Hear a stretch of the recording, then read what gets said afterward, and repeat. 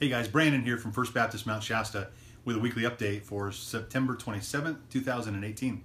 We started our series on prayer called Lord Teach Us to Pray a couple weeks ago, and this week we're venturing through the Lord's Prayer in Scripture, and it's one of those prayers that most of us are very familiar with, especially if we've grown up in the church or grown up around maybe a grandma who really loved Jesus and wanted us to learn the Lord's Prayer. So it's really fun to go into it, but last week, this previous Sunday, we covered the very first part of the prayer. And when Jesus says, when you pray like this, Our Father in heaven. So we stopped there and we covered that for the entire service.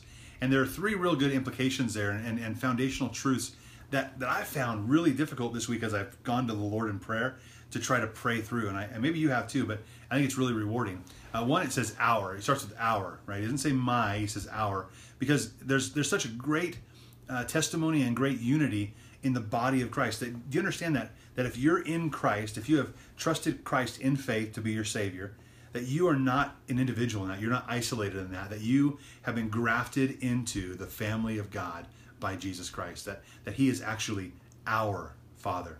And there's such a unity when we pray, we can know that we aren't alone. The next word, it says what? Our Father, right? So He's a Father, and I know this can be tough for some people to deal with. Sometimes we don't want to pray to God as Father because we have a real rough childhood, or we had a bad dad, or maybe an absent dad, or maybe you see a lot of absent fathers, or whatever it might be. But here's what I said on Sunday, and what really makes sense to me is that our earthly fathers or other earthly fathers are not the example of what a good father should be, right? Or at least the ultimate example.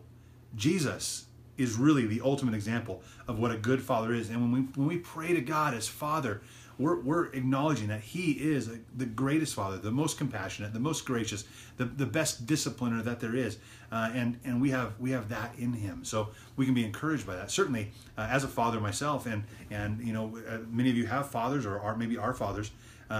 You and I should strive to be fathers like God is a father to us. So please don't try to set someone else, an earthly father, as an example of what the heavenly Father is for us. So we pray to our Father, and it says in heaven.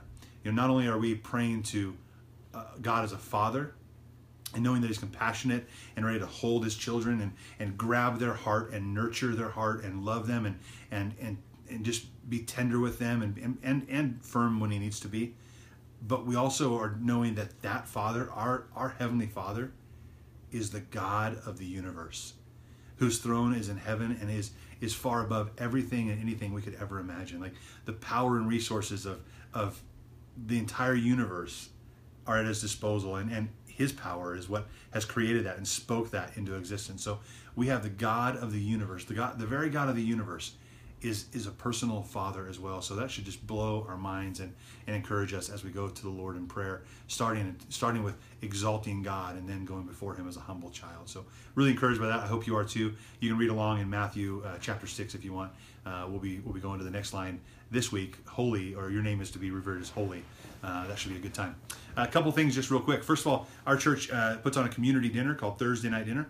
Those dinners are starting tonight. Today is Thursday. So tonight at 5 p.m. at First Baptist, there's a free community dinner. Maybe you know someone that kind of is lonely and maybe could get out of the house and come down and have some fellowship. It's a free meal, great opportunity to connect, great opportunity to have a fellowship with other people. But also we like to share the gospel. We talk about the hope we have in Christ there as well. So that's happening starting this week, every Thursday through the school year.